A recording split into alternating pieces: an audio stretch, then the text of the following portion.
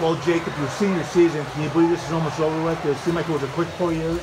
It was a pretty quick 4 years. We've had some great accomplishments in my 4 years. One notably winning the 4x3 relay last year. And sometimes I take it for granted how fast the season can go, and I'm really gonna miss this place. And you're going to Kentucky. Any regrets? I'm sure no regrets, right? You happy with that decision to go to Kentucky? Or? Yeah, I'm pretty happy with that decision. The team environment was just perfect there. The campus was absolutely beautiful, and I have a lot of family down in Kentucky that's going to try and come as much as possible to see me swim. And last thing, what would be a perfect ending to your high school career? How would you like to see this end?